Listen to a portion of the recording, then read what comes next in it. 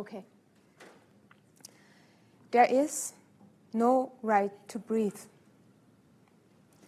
There are rights that pertain to physical integrity. There are local regulations on whether or not to wear masks during a global pandemic. There are national and international regulations on certain pollutants and emissions. There are important proposals for strong international environmental legal frameworks, such as the Global Pact for the Environment. And all of that is important. All of that, more or less directly, aims to protect vital respiratory processes and life-sustaining gas exchanges. Yet, and it is crucial to realize that there is no right to breathe or draft thereof. And that this absence is not a formality. It affects the Earth and its processes. It affects billions of people around the globe. And considering certain conversations about outer space governance, also beyond the globe. Greenhouse emissions are thinning the ozone layer. The COVID-19 pandemic has already caused more than 4 million deaths around the globe. And up above the globe, 91% of the world's population breathe air that exceeds the WHO guideline limits, with air pollution killing 7 million people each year, disproportionately affecting middle and low-income households. Thousands of migrants are left to drown in the Mediterranean Sea. Lungs are filling up with water. While environmental refugees, rapidly expanding in numbers and across borders, are literally out of breath. And speaking of being out of breath, police violence in the US and in other countries continues to asphyxiate racialized bodies. Radiation exposure, Amazon deforestation, ocean deoxygenation, the list goes on and on and on, expressing ever more precarious states of existence on Earth and calling for a right to breathe that can attend to the injustices of our time. Neither adding a clause to a national legal code or fixing the language of a human rights treaty can sufficiently address this challenge.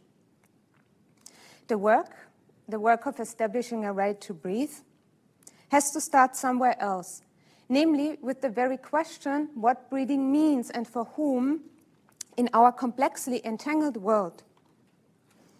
And also with ever more global actors and technologies redefining traditional concepts of normativity, we also have to ask where and what law is in the 21st century. This is hard work.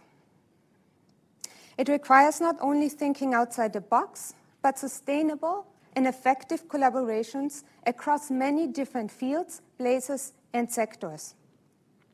Such collaborations enable a novel and effective approach to knowledge production and problem solving. As the first organization of its kind, the Logische Phantasie Lab offers both. Its commitment to decentralizing knowledge production guides the lab's investment in the innovation of research methodologies and its development of effective formats for collaboration and actionability. Under the leadership of my fellow co-directors, Patricia J. Williams and Suleika Ayub, who is here with us today and is responsible for the visual language here. So under the leadership of my fellow co-directors and with a dedicated team of more than 20 researchers trained in over 16 different disciplines, the lab is currently conducting 3 different investigations, tapping into a vast established network of institutions, non-profits, and affiliates spanning dozens of fields and universities. The investigations differ in terms of their foci and problems, each being uniquely addressed by the team in charge and guided by the lab's metaphorical method, which decentralizes knowledge production while facilitating inventive collaborations. All right. So using the lab's method and resources, the gas exchanges and the right to breathe investigation is actively working towards a right to breathe. It develops hitherto unprecedented tools and methods for identifying unrecognized breathing injustices, for addressing the limitations of national and international lawmaking, and for ethically engaging in solution-oriented normative design processes. The investigation was conducted over 2 years by young researchers from Princeton, Harvard, Columbia, Oxford universities, as well as the University of Applied Arts in Vienna, UC Santa Cruz, Sorbonne Paris, and the London School of Economics. To train students and researchers in the metaphorical method and to further facilitate cross-disciplinary knowledge production, the gas exchanges and the right to breathe investigation was taught in seminars at universities, including the Angewandte last year, and also in addition to those hosted by the LOFI Lab itself. Let me turn over to them for a few minutes with this short video clip.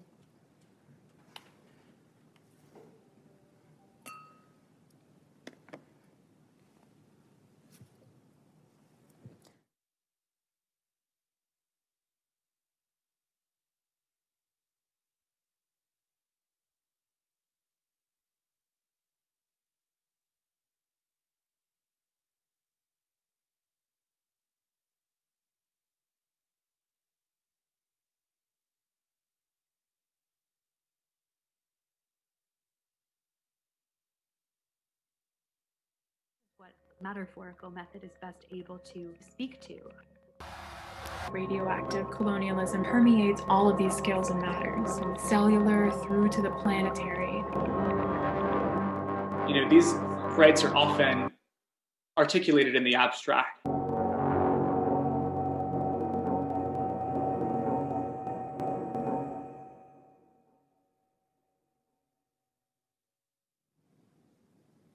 Law is not something that's immaterial.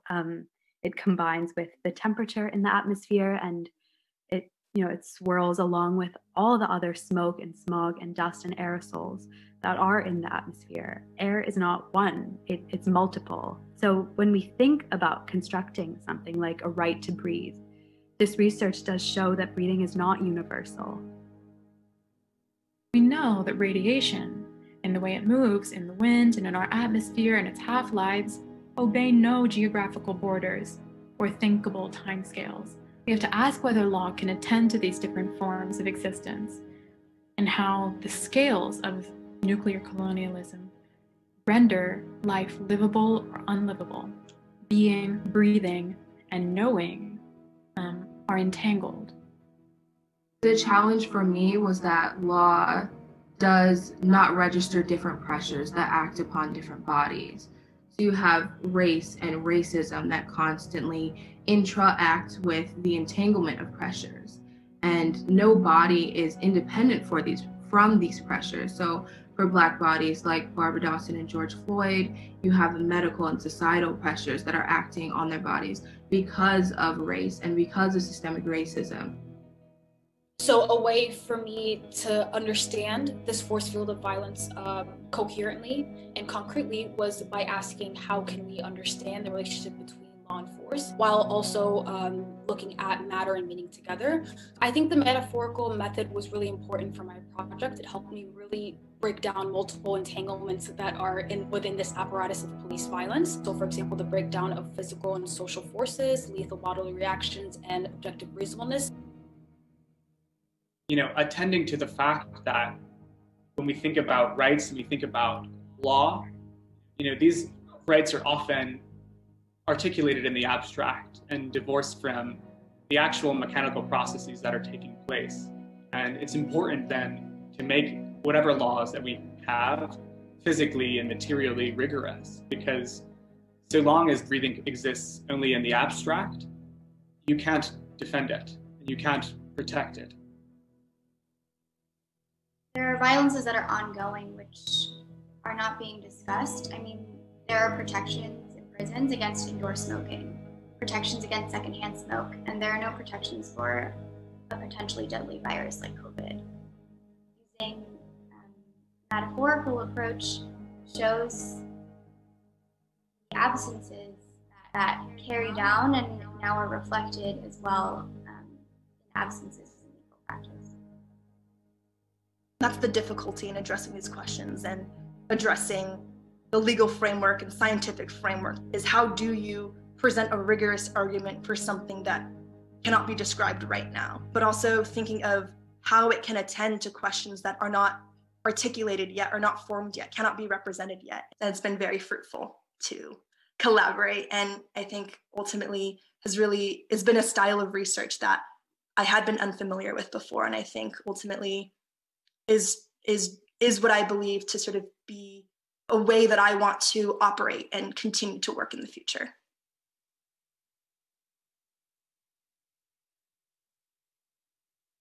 Of the investigation, the identification of specific unrecognized breathing injustices and the shortcomings of the legal frameworks have informed the lab's approach towards the conception of a right to breathe and the modalities that can make it happen. So how to construct a right to breathe in times of climate change and rapid technological developments whose protective range far exceeds the individual, yet includes it. So neatly packed in one sentence, the challenge might sound pretty straightforward. Unfortunately, it is not. First of all, how to create a new kind of right or even legal framework. We tend to think of parliaments and courtrooms as the sites of lawmaking, and we think of states and state actors as those exerting normativity. Yet, this narrow conception of law does not fully hold anymore. And it is hindering our ability to develop responses to the injustices we are so acutely aware of. Platforms and private actors, as we heard today already, are important players in normative global processes.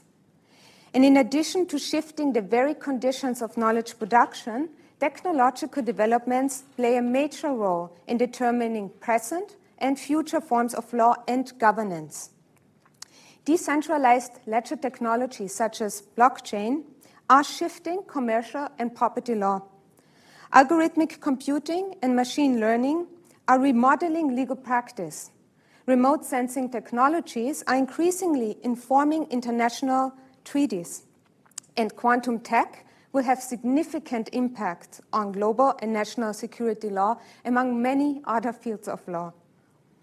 So taking into consideration the results of our research, the participatory forms of normativity, the various actors involved, and the significance of technology, the task for us is to create a platform that brings together private and public stakeholders and mobilize new technological tools to build a right to breathe that can stand the pressures and demands of our time. And this is how we're going to do it. Combining innovative methods from tech and startup spaces with established and rigorous academic and scientific research, the Lexathon is a wholly unprecedented event form of real-time collaborative solution design.